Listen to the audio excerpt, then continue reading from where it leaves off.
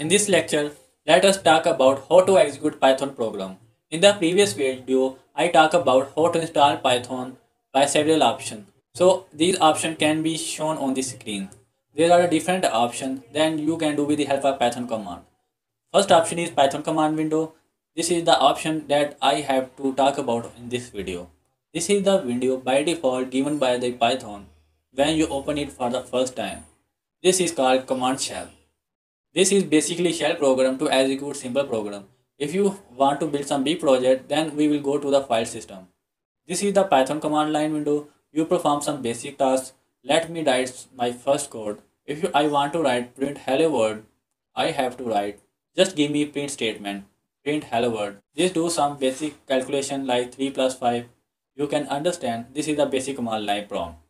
You can use to do some basic Python stuff. At this point of time, you can do some basic Python coding. The second thing is Python IDEs. They have provided a graphic window which is quite easy and define colors and simple GUI interface. As a programmer or the developer, you will be hated this GUI type interface.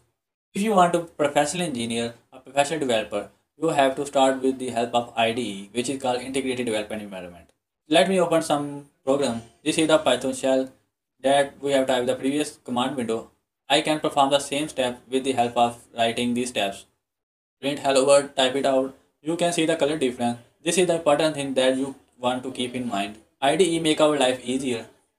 They define the simple instruction in different colors. If you write print again, and you can see that there are the several options regarding my values, regarding separation, and all the things that I will be talking about in new lectures. At this point, you have to understand what is IDE and how to write some line of code. You can write hello world, again some like hello only, hello student. You can clearly define different things. And you can perform different tasks in this IDE. Next task is directed from system prompt. In the window, you have the window prompt, or Mac, you have the terminal. All I have to do is C or write CMD, and it will open my command prompt, and it has been opened. This is the shell mode of Python. You can also see the Python version. If you want to exit from Python shell, you can exit anytime. If you want to save this task or kill this task, that is your choice. That will also do the same steps. So these are some basic methods that you can do with this help of Python.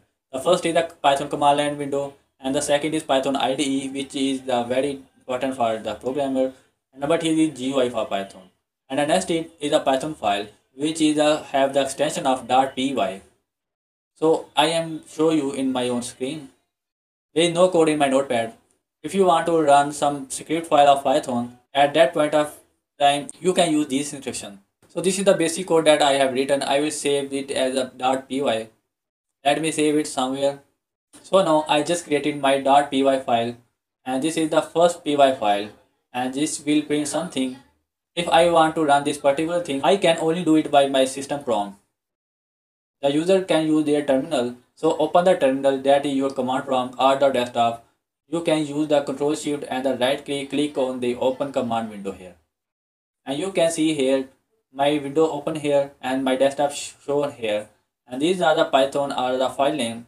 And the first one is the .py and the click enter. So here you can see I have the text, which is the .py file opening. This is how you can run your Python files. So now I hope you understand this first project of how to write your first command of hello world. And the last important thing is that is online shell.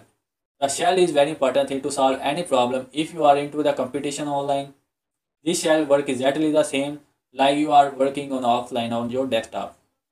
The only difference is you will not create file, or there are the certain library which are already installed on this online server.